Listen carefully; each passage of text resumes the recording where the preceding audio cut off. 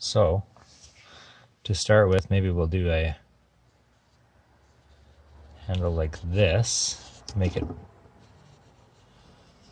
bigger, much bigger than we need. Okay. So something like that. With the attack of the lawnmower going on in the background.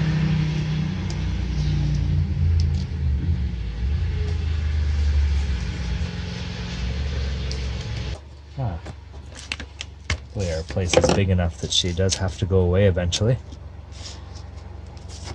Anyway, we'll put that like so. And I'm gonna have to do some more sealing afterwards, I think, to make sure that doesn't leak resin. This guy's going in here like this. That. Let's trimming this to fit it nicely. And then we'll have to do some tape work. If that works. This is an old file folder that I just covered in tuck tape there. That's better. I'll switch to something else, and I'm gonna switch to like 100 and do my final bevels on it. Ah, good to know. It didn't shatter. Perfect. There's the ultimate test. Didn't shatter.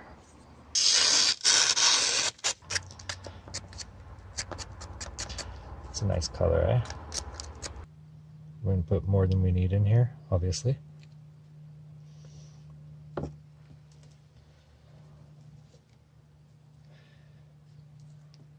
Put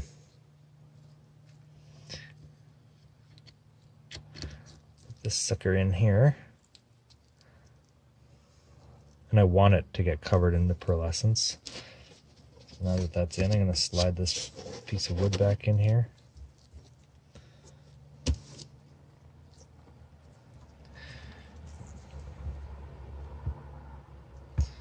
And the key is, the idea is to get this tight.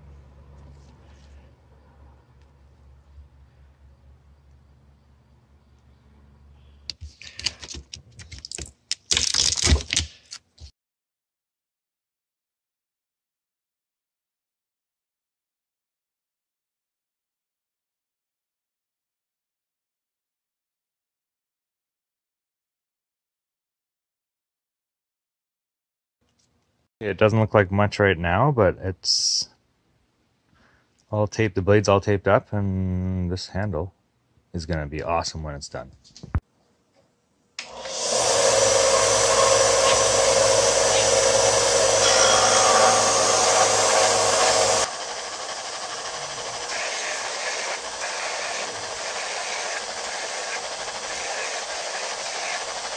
All right.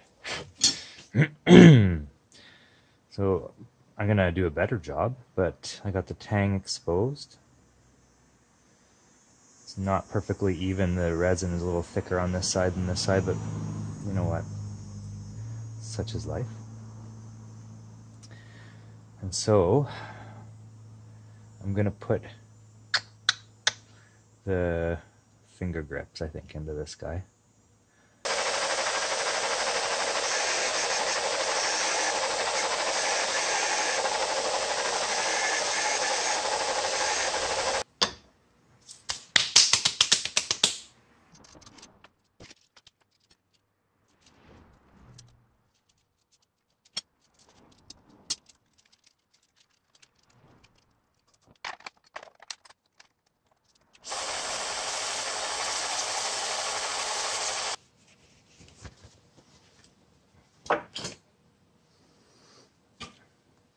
So I went through my resin a bit,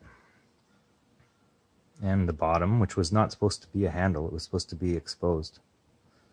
So we'll see about that. I don't know.